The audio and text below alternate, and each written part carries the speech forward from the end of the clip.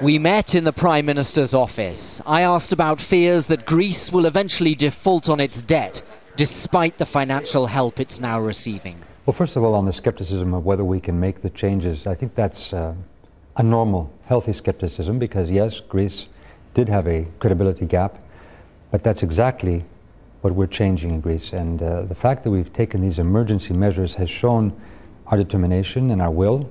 And I would say they do hurt, and I very much understand the protests. But at the same time, I think people are determined, because of the pain, to say never again. Let's really make these changes.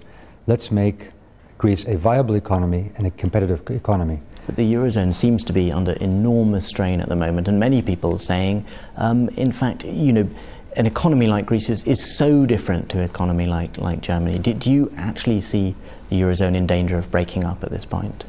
Not at all, and we have been talking amongst ourselves in the European Union at the highest of levels. What is needed in the world, first of all, is more cooperation, more integration in a globalized economy.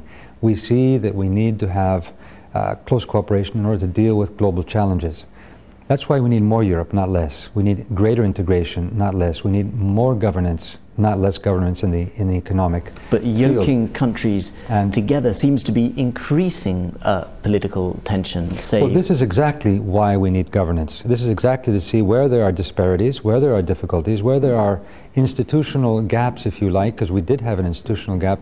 The Maastricht Treaty, the Eurozone Treaty, did not prepare us for a crisis, and therefore we had to create an ad hoc solution. When you see situations like thousands of people outside Parliament chanting "thieves," swearing at the members as they try and enter, it just seems that there's a complete breakdown of trust in this country between the governed and the governing at the moment.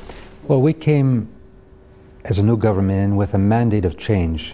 We were talking about a new government, but an old party, very much part of the system. A very new government and a party that has been revamped. We have made changes. We were in the opposition. I took over to make changes.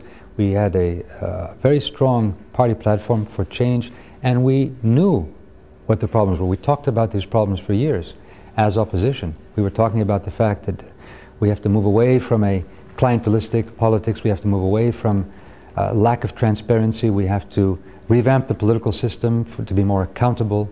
And we are absolutely determined. So I agree with these people that are out on the roads and saying, out in the street and saying, you know, we have to change the political system. We have to change these. We have to make changes in governance in our country. That's what we're doing.